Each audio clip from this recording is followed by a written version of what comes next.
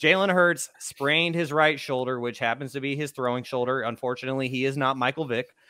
So, Kevin, I just want to get your thoughts on this because apparently he could miss up to 2 weeks. He could miss the game against the Cowgirls this week. And apparently Vegas already thought that the Cowboys should be favored. And now that Jalen Hurts could miss this game, the Cowboys are favored by nearly a touchdown. So, Kevin, I just want to get your thoughts on the injury and the upcoming game this weekend. You know, man, to see him go down and get back up, it showed a lot of fight.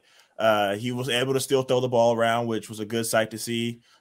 Moving forward, he doesn't have to play for the next 3-4 weeks. Honestly, please don't. We have everything in the bag.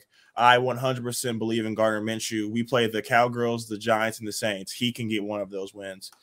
And honestly, I know we've been talking about the Brock Purdy show, but I definitely see Minshew going in and stepping into that role.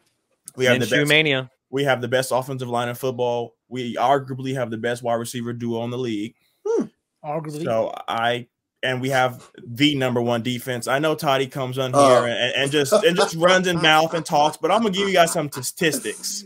So the Eagles are first this year in pass yards allowed, sacks, and takeaways.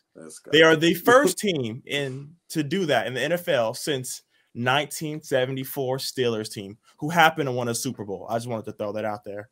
Let's get it. We are on the roll to having 4 guys with 10 sacks. You want to talk about a dark horse defensive player of the year? It's Hassan Reddick. Jesus Christ. And we do it by committee, and he still has 12.5 sacks, and we do it by committee. We have arguably the best defensive line in football. It's going to be real easy for Minshew to go.